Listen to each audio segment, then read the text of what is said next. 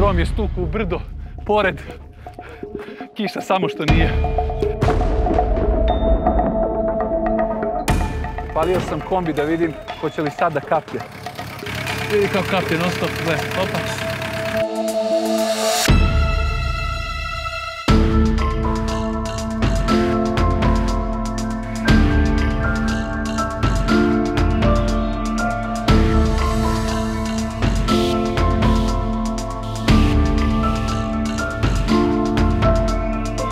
Ako do sada niste, pravo je vreme da zapratite naš kanal, dakle kliknite na subscribe, na zvonce i bit ćete obavešteni svaki put kada izađe naš novi video. Također u opisu ovog videa imate linkove ka našim profilima Instagram i Facebook, zapratite nas i tamo. Uživajte u epizodi.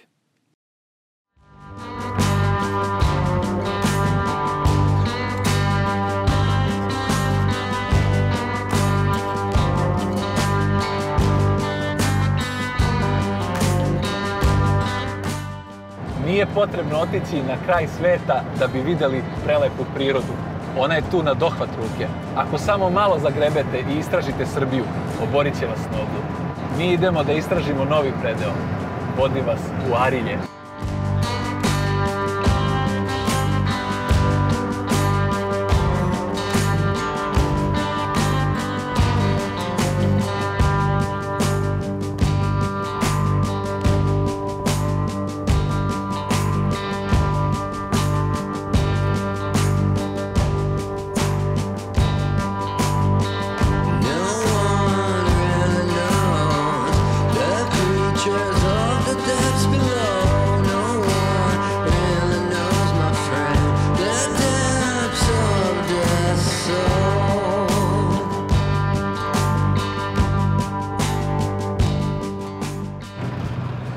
Kao da sa kvačilom ima neki problem.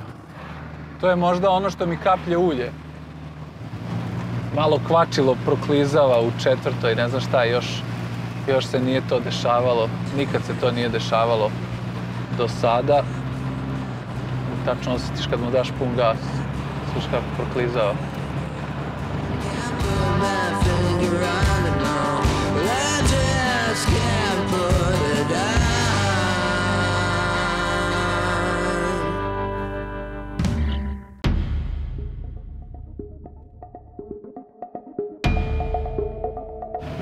Ako stanemo, onda ćemo da tražimo ko će da nam popravlja bombezu. Naćemo nekog lokalca, brat. Uvek smo našli, što ne bi sad. Evo ga opet. Čim krenem da ubrzavam u četvrtoj brzini, on proklizava.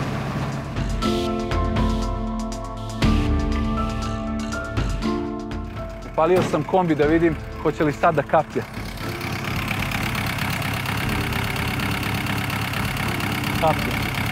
Kaplje i dalje. Čoveč, ali je zamastio vamo. Ali kaplje, to je tu tačno kod gde je motor i menjač. Evo ga ovdje. Vidi kao kaplje, non stop, gledaj, opa. Stvorio je već baricu poprilično. Nastavljamo do Arilja, a tamo ćemo da vidimo dalje šta ćemo. Ajmo, nema pauze.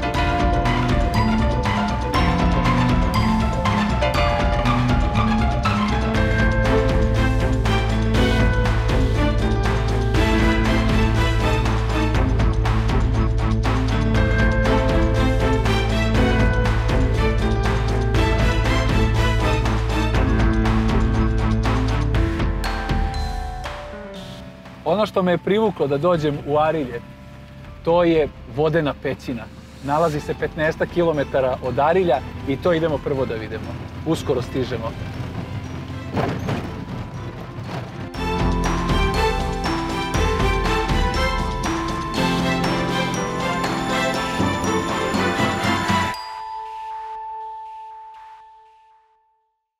Nedaleko od vodene pećine dočekao nas je Dejan. Dejan je član speleo društva, speleo republika iz Arilja. Jesam dobro rekao, Dejane? To je klub, ali to je to. Reci mi koliko odavde imamo do vodene pećine? Pa odavde imamo stazom 1 kilometar do vodene pećine. Malo pre vodene pećine imamo jedan vodopad On je na 800 metara odavde, tako da... Možemo da krenemo, već smo nestrpljivi, malo smo umorni od puta, pa da se osvežimo tamo. Može, dobro.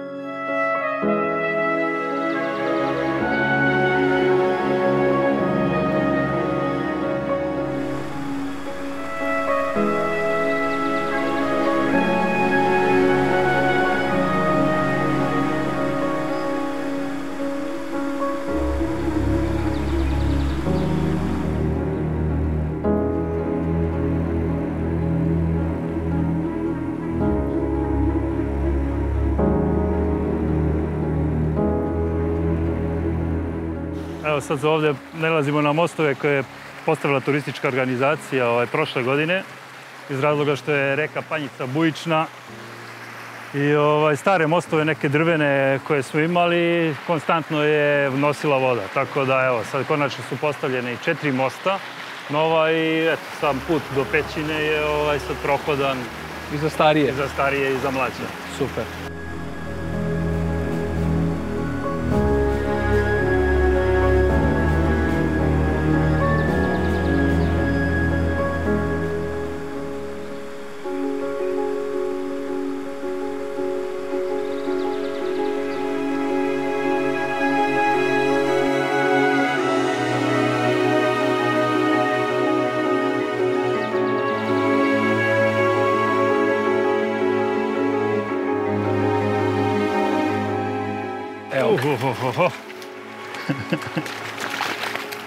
Brate, mili, dođi vamo. A joj, na šta liči.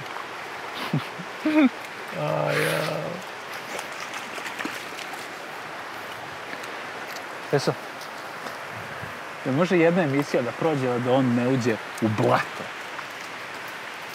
Najgrđe moguće. Dođi vamo. Ne to, pa ne možeš to. Ajde, beže dakle. Ajde, beš tamo.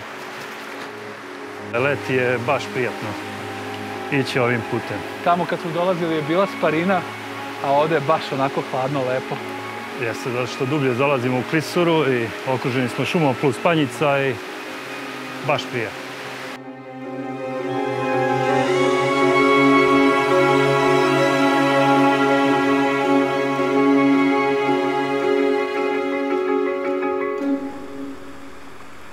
Ovdje jedan deo je malo, kad nabuja Panjica, komplikovan, pa smo stavili ovu sajlu, eto da čisto može da se bezbednije prođe ovaj deo.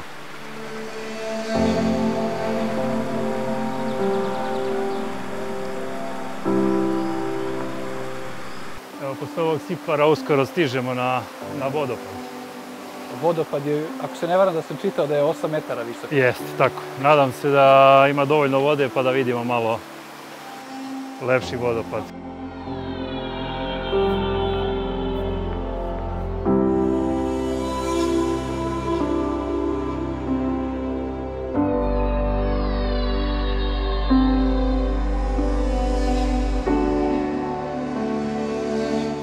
Evo ga vodopad.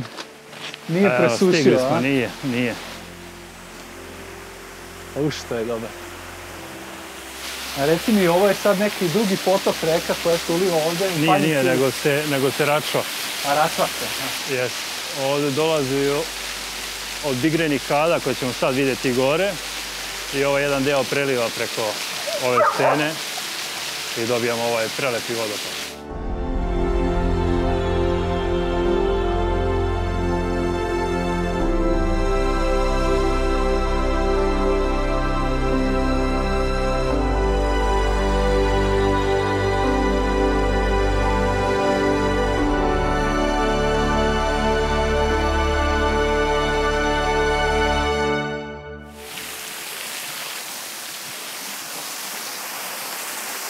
Usipa sa svih strana.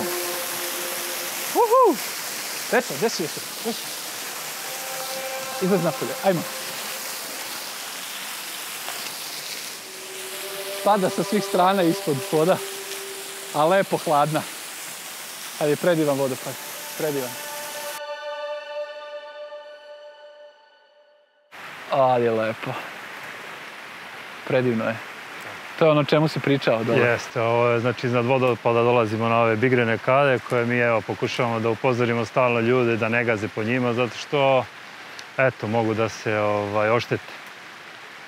Uskoro ćemo i staviti neke table i nešto, ali eto.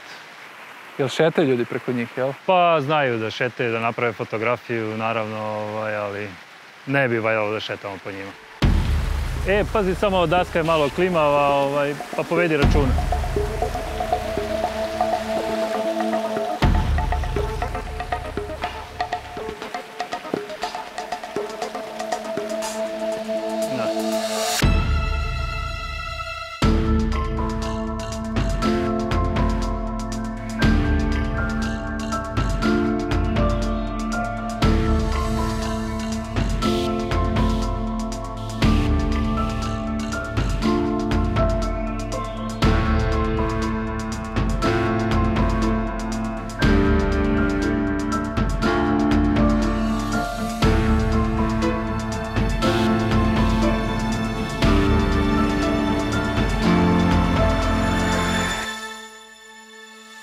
Stigli smo do ulaza u samu pećinu, jako moćno deluje.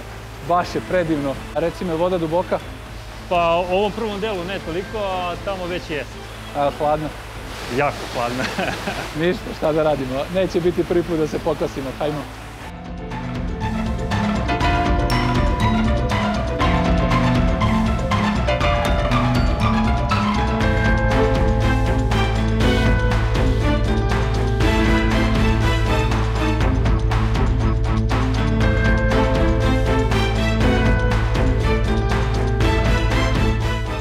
Mi ćemo sad ući, ovdje moramo povesti malo računa da će ovaj ulaz jako nezgodan. Znači ova pećina nije opremljena za posetioce. Preporučujemo da niko ne ulazi bez pratnje nekog speleologa, ali najbolje bi bilo da uopšte ne ulazimo, dok ova pećina nekad možda bude opremljena za to. Ajde Vuda, dođi vam. Ajde, dođi Vuda, Veso, ajde Veso, ajde Vuda, možeš Vuda, ajde, dođi vam. Ne vredi, Veso ostaje ovde, ne može sa nama u pećinu, ne može na silu, ostavljamo ga, mi idemo bez njega.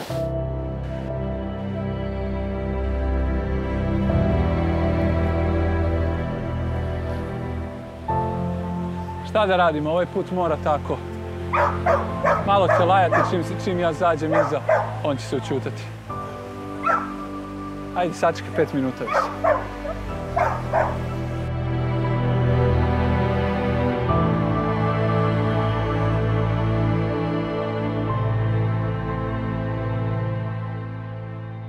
Vidiš, tu imamo taj jedan jamski ulaz.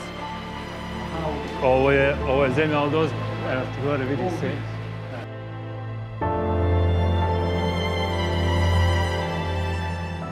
Reci mi, Dejane, jel se zna koliko je duboka pećina? Pa za šta, mi smo istraživali pećinu dok smo mi mogli da dođemo fizički. Otprilike smo izmerili oko 100 metara pećinskog kanala. Reci mi, kad ste poslednji put ispitivali, pre koliko vremena? Pa pre 1,5 godina smo napravili istraživanje i napravljen je i nacrt, izmerena je cela pećina, znači svi pećinski kanali, tako da eto, uskoro ćemo i na oglasnoj tabli ovde ispred pećine imati ceo nacrt cele pećine, tako da eto i posetioci će moći da vide. Mi dalje ne idemo od ovog? Pa mi nećemo dalje ići od ovoga jer tamo već postaje situacija malo komplikovanija. Mislim da vam je dovoljno jasno koliko je ovde hladno. Dobro smo se smrzli. Idemo po Vesu, nadam se da nije pregrizao povodac 5. po redu.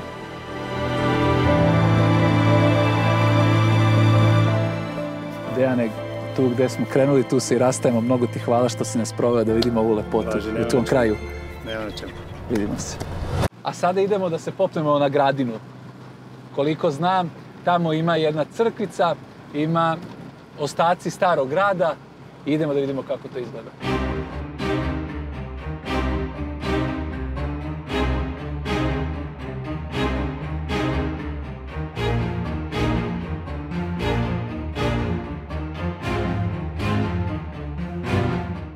Kreće da grmi kiša, samo što nije. Moram da budem brz. Hajmo, Veso.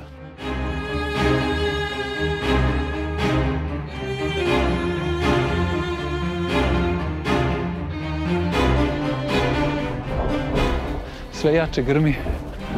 Moramo požurimo malo. Kiša samo što nije. Lomi grom.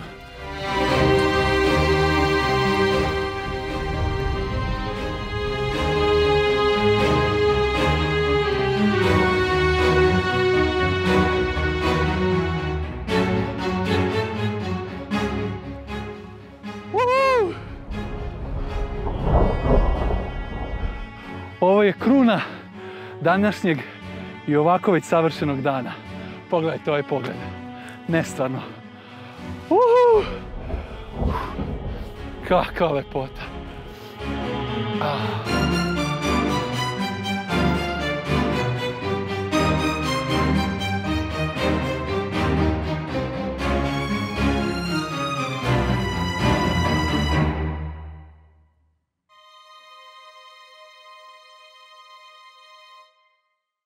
Grom je stuku u brdo, pored. Kiša samo što nije. Uopšte nije šala. Idemo da bežimo odavde. Hajde, Vespa.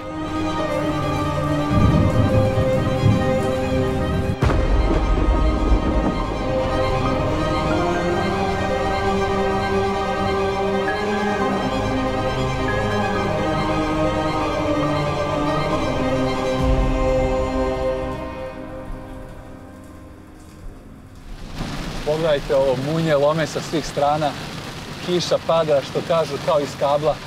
Ono što je bitno, mi smo pobegli na vreme, a sada idemo na zasluženi odmor. Nadam se da će sutra biti bolje vreme nego trenutno.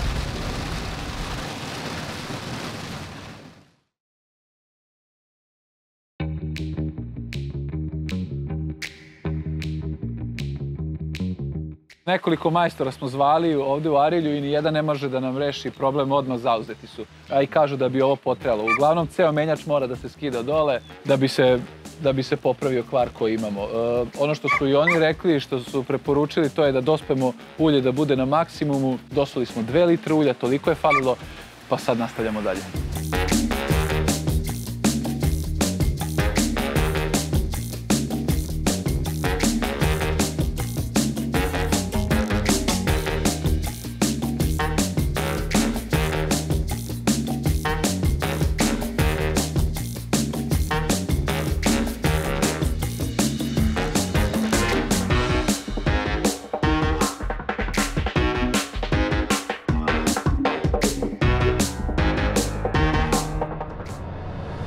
Kao što vidite, vreme nam baš ne ide na ruku. Celu noć je padala kiša i čini mi se da će čitav dan biti ovakav. Neću dozvoliti da nam vreme pokvari uživanje, već ću se potruditi da nam to samo upotpuni doživljaj. Idemo sad ka kanjonu Orlovača, ispod kojeg protiče Veliki Rzav. Idemo da vidimo kako to izgleda.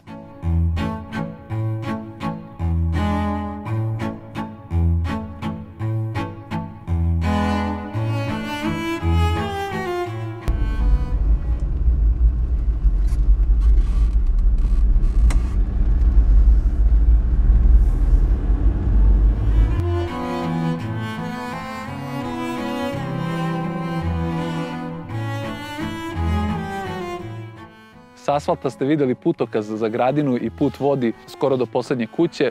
Tu smo ostavili kombi, a nakon toga ima još jedan put. Ovo je ovde vidikovac Orlovača na koji idemo. Dobio je naziv zato što je to stanište surih orlova. Tu se i gnezde, koliko sam upoznat, a sad idemo da vidimo i kako izgleda pogled na Veliki Rzav.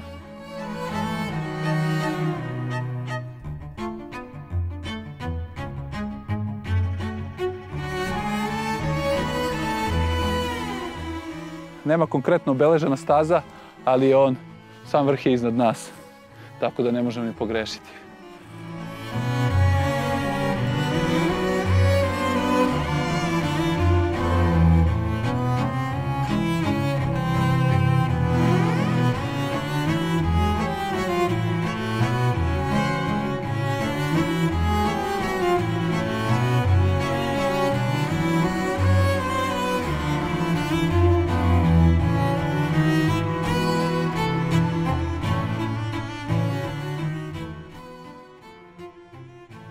Joj, ali je moćno, brate. Gde ćeš ti da ozimamo? Wow, ali je moćno. Predivno je.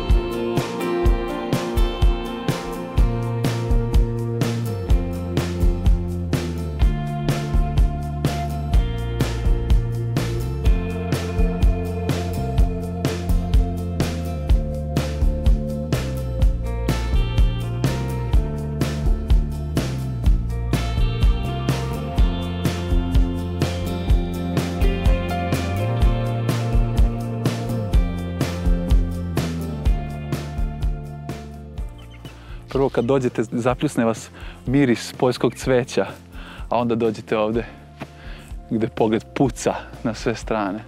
Odavde se vidi i reka Veliki Rzav, koji je trenutno dosta mutan zbog kiša koje su padale, protiče odavde iza ovog brda, ovde se čuje huk reke. Kažem, nažalost je mutan, nadam se ako vi budete dolazili ovde da ćete ga vidjeti u njegovom punom sjaju, on je tirkizne boje, a meni je to još jedan razlog da dođem opet na ovo predivno mesto i da uživam u ovom divnom pogledu.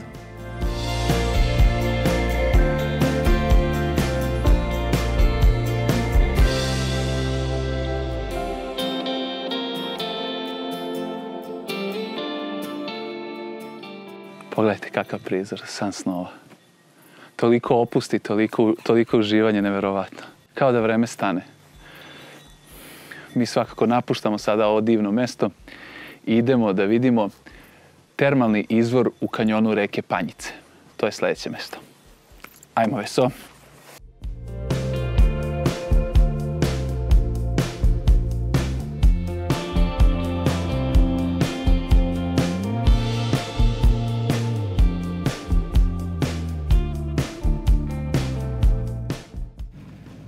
Termalni izvor na reci Panjici nalazi se kod banje Visočka. Nisam nikad bio tamo, idemo tim putem ka banji, a sam put je dosta uzak, ali pogled puca, predivan, predivna priroda, neverovatno, stvarno neverovatno. Evo ga i znak, približavamo se, to je ono što sam video, tako izgleda.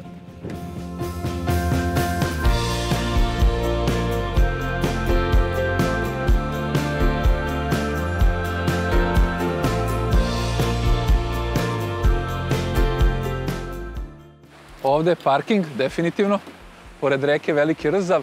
Meštani kažu 300 metara staza vodi kroz šumu pored reke. Sad ćemo da vidimo, nisam nije siguran, kao što sam rekao, nikad nisam bio ovde. Znam da kažu pored reke Panjice, a ovde je reka Veliki Rzav. Malo mi nije jasno, sad ćemo da vidimo da li ima nov izvor te reke Panjice. Ne znam ni sam, idemo da vidimo.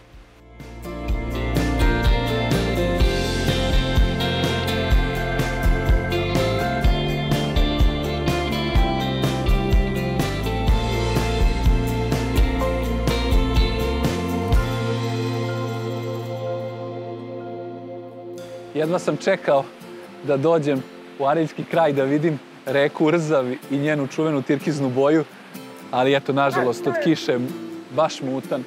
To samo znači da ću morati opet da dođem, da ga vidim u njegovom punom sjaju. I pored toga što je Rzav mutan, svakako je predivno, pogledajte ovo. Vidite gore, kanjon je predivan. I staza je odlično izbetonirana. Mostić, pogledajte kako ide dobro.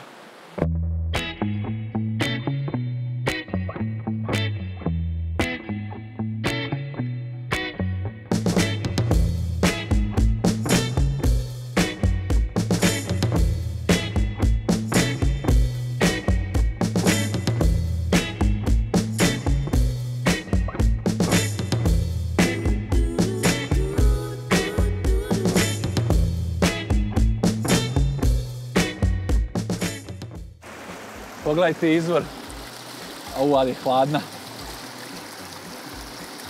Lede ruke. Veso bi da uleti u Rzav, ali je toliko brz da ne smem da ga pustim, naravno. Ajde, idemo. Evo ga i stižemo. Odmah iza izvora, evo ih i termalni izvori. Nisam znao da će biti ovoliko ljudi, u svakom slučaju to me raduje. Idemo da vidimo kako izgleda iz blizine.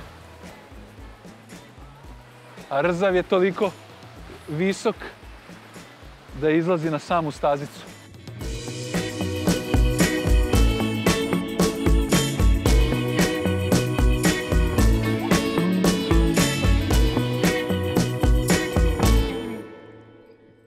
Evo nas. Toplija je nego napolje. Napolje je sad dosta hladno. Piše 27 stepeni. Meštani kažu da je oko 23. Možda i varira. U svakom slučaju je prijatnije nego napolju. A kad smo već došli, onda idemo i da se okupamo.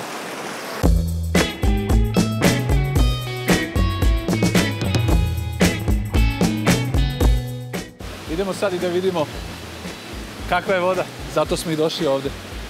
Interesantno je, malo su ljudi otišli. Skoro smo pa sami. Toplija je temperatura nego napolju, ali nije sad nešto jako topla. Pročitao sam da je 27 stepeni, a sad su mi neki ljudi ovde rekli da je oko 23. Ono što je interesantno, ovde je samo izvor te termalne vode, a ovaj bazen to je prosto ljudi su ogradili i zadržavaju tu toplu vodu.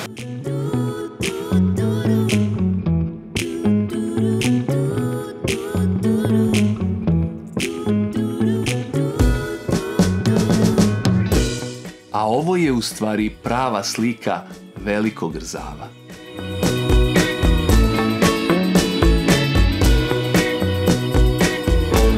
Ako vas put nanese u ovaj kraj, obiđite ova mesta, posjetite ovu predivnu prirodu, nećete se pokajati. Oduzima dah svako mesto na kojem smo bili u Ariljskom kraju. Vidimo se u nekoj novoj avanturi.